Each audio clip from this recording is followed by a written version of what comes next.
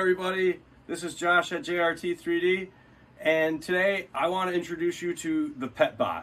Roman Nishkashev is the creator of the PETBOT, and he's over in Russia and he wants to get PETBOTs all around the world. And so what makes this so special is you can now take any soda bottle, water bottle, PET recyclable, number one, and this is going to strip it down, spool it, and then you're going to take that spool of strip and put it through a hot end, which converts it into 1.75 or, like I joke, 1.6-ish, again, depending on how the millimeter of your nozzle is drilled.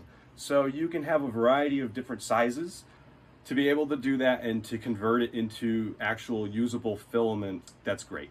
This is so creative and empowering, and I think the more people that have PETBOT, the better.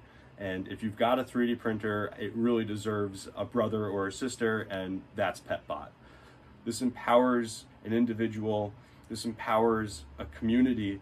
If you're a team lead, maybe you're a librarian, somebody at a school facility, maybe you're a family and you have a lot of kids that are growing up, and you just want to instill a new creative way to bring recycling into 2021.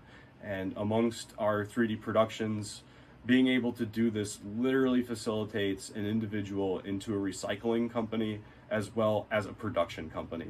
So hook up with Roman however you can, and ultimately once this starts to go, you're going to hear a lot from me, Josh at jrt3d.com, and a lot from Roman.